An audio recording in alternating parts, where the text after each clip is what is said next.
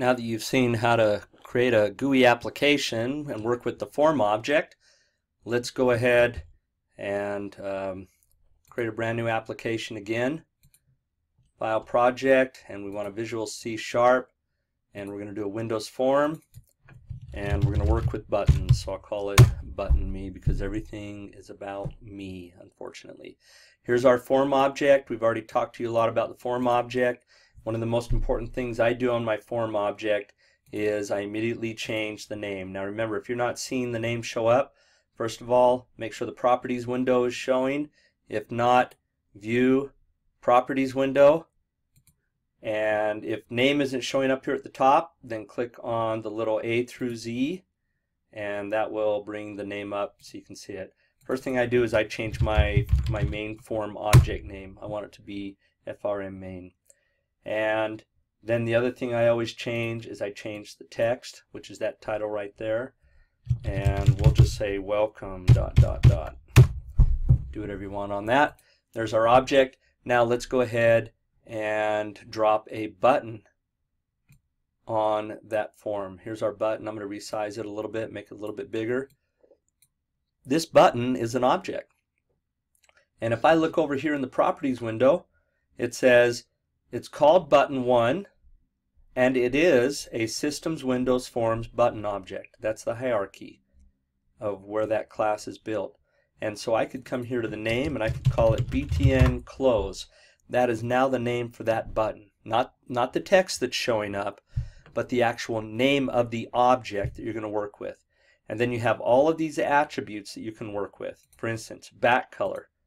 And you could choose back color and custom and say we want a blue button.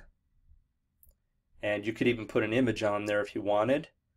Notice that a lot of these are the exact same properties you saw in the form object. Now why would that be? Why would they have a lot of the same object or the same attributes, same properties? It's probably because of the hierarchy of where the button object comes from. So somehow in the Visual Studio C# hierarchy, these must somehow go up the chain to where a lot of these things become common, and they're just inherited so that each class gets those common attributes. Now what does that mean? It means if you can learn one class really well and learn all of their properties and all of their events, then that's going to make learning all of the objects easier in Visual Studio. For instance, so we already talked about background color and image and cursor. Enabled. Enabled says whether or not you can click and work with that button.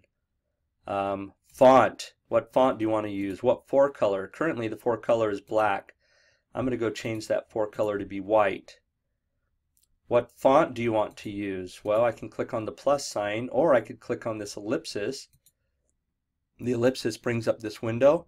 I could say I want bold, or clicking on that plus and minus sign, I could have just chosen bold. And notice that the button is, or the font is bold there now. Do we want an image on the button? Tab index. We'll come back to that a little bit later. But what it means on a tab stop is if you have a whole bunch of items on a form and you press the tab key says, where do you go next? Where do you go next? Where do you go next? For instance, let's go ahead and put another button there and another button, and I'm not going to do anything with those buttons. I just want to show you how tab works. I'm going to go ahead and run this, and it's going to display our form with our 3 buttons, and we'd have to fix that and make them look nicer. Currently this button has focus. Tab. That button has focus.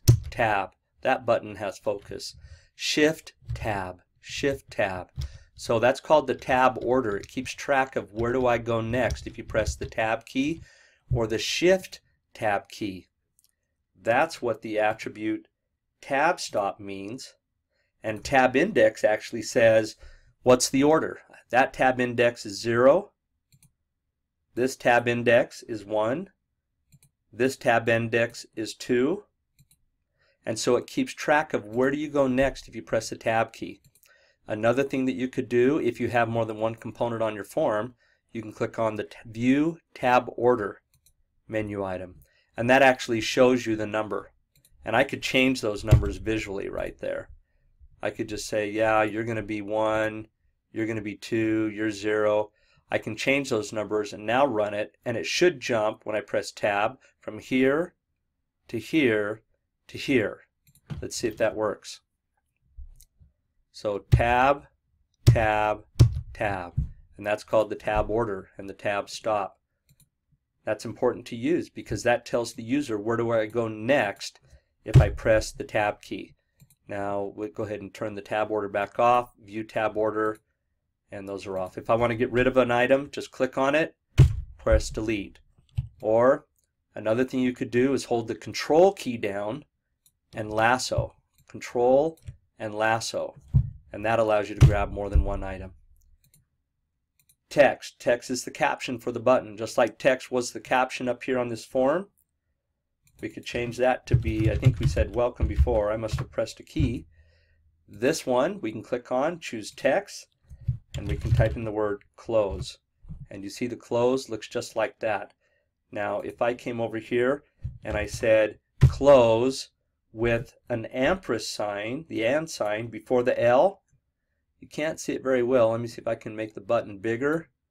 And let me make the font bigger for that button so you can really see it show up.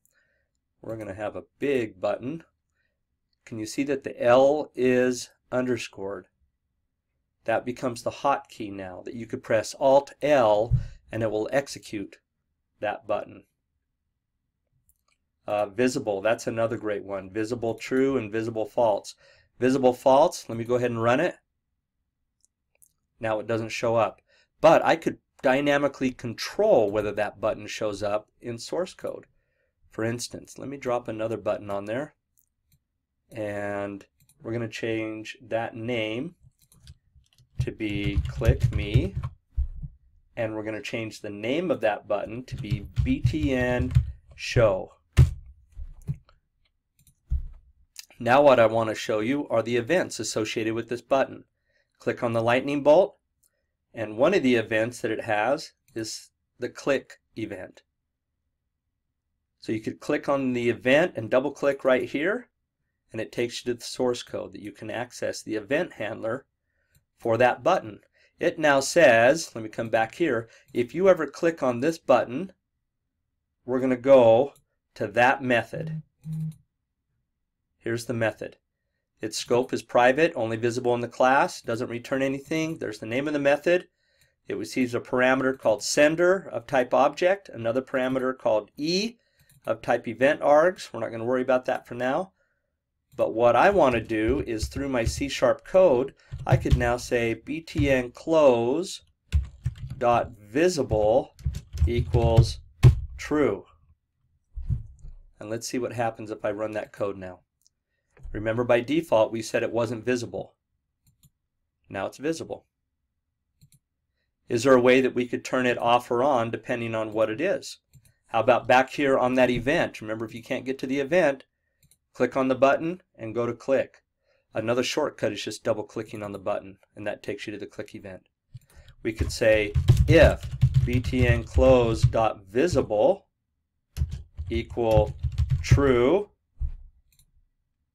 then let's turn it to false. Otherwise, let's turn it to true. Now, if I was going to be a good structured programmer, even though there's only one statement, I'd probably do this just to make sure that it's really readable and we don't have any problems. So this now says if I click on that show button, execute this event handler, this method, that says, are you visible? Yes. Don't be visible. Are you visible? No. Be visible. Let's run it and see if it works. Visible, not visible. So that's how you can control what a button does if you click on it. Go back to the form designer. Let's go modify this method. That if you ever click on this, we call the click event handler. Remember, you could do it by coming over here and double clicking, or the shortcut is just double click. And we could say this dot close, parenthesis, parenthesis. That now says if you ever click on the button close, we're going to do this method, which will close the form. The word this refers to the form. Why? because that's the class that we're in, FRM main. So anytime you see the word this, you're referring to the form object that you're working with. Let's go run it one more time. Not visible, visible, close. And that closes the application. Other events that you have that you might want to look at. Key down and key press, key up are good ones. Did you click on it? Did you press the mouse down? Did you press the mouse up? Did you hover over it? Did you leave it? What if we did this? Let's go into that button and say mouse hover. Double click on it. Button show dot text equals I am hovering. Let's go back to the form designer. And so if we hover on this one, we're going to change that button that says I am hovering. What if I leave? Let's go back to the event. We're going to leave focus. In other words, I'm going to press tab and go to another button. Double click there. And let's say button close dot text equals I am leaving focus. In other words, I'm leaving the button. It no longer has focus. Somebody else is going to get focus. Let's run this and see what happens. First of all, let's do a click me. I'm going to hover. Notice it changed. I am hovering right there. Right? And if I leave focus, I press tab because I'm leaving focus. It says I am leaving. Tab, back in. Tab, I am hovering. Great things we can do. So what you can see is with the button object, you can control how it looks with the attributes, and you can control how it responds with the events. And click is probably the main one. Let's say that we really don't want that click event though. If I come over here and I just try to delete the event, C# isn't going to be very happy. So the best way to remove event handlers associated with the button is the following. I'm clicking on the close button and I'm going to come down and let's do the button leave. And I'm just going to highlight that event, press delete, save, go back to the code, still there. Now what it's doing is it's trying to protect you.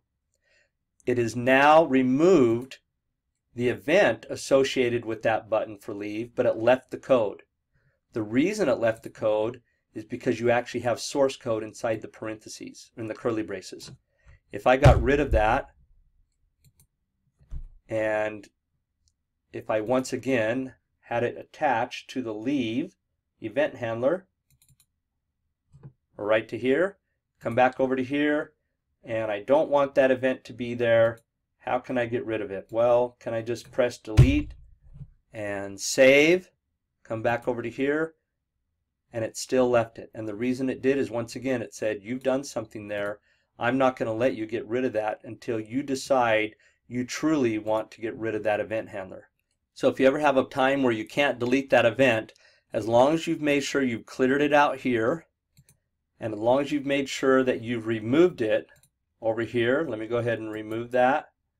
Whoops, we'll highlight it and delete and press enter. I can now come over here and actually delete it safely. So if you're struggling to delete it, you can delete it safely by making sure there's no code in it, making sure it's not attached, and you can build it, and you'll notice that in this case we have a little error. And so what you can do is click on that error and it might take you to another screen. Now this is only if you're having problems deleting that method. But the nice thing is Visual Studio is going to try to help you.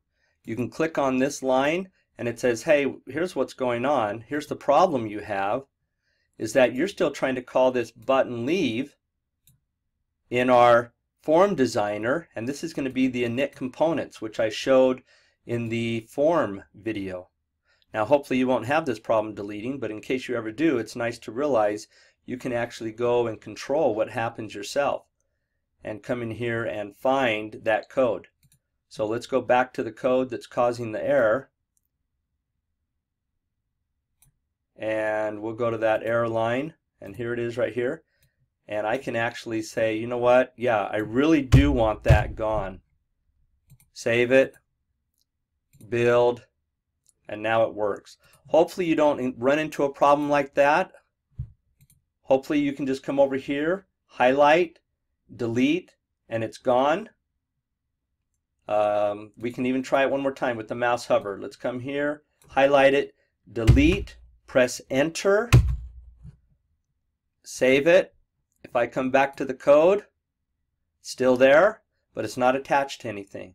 So once again, if I try to just delete this on my own, save it, and build it, that time it actually worked and cleaned files up. So you shouldn't run into the problem, but in case you do, you've now seen all you have to do to fix it is come over to that form designer and drop into the initialize component method and go find any errors in there and you can clean it up. It's best not to mess with this file, but if you ever make a mistake, you do have the ability to do it. But that's how you can work with a button and button events and button properties.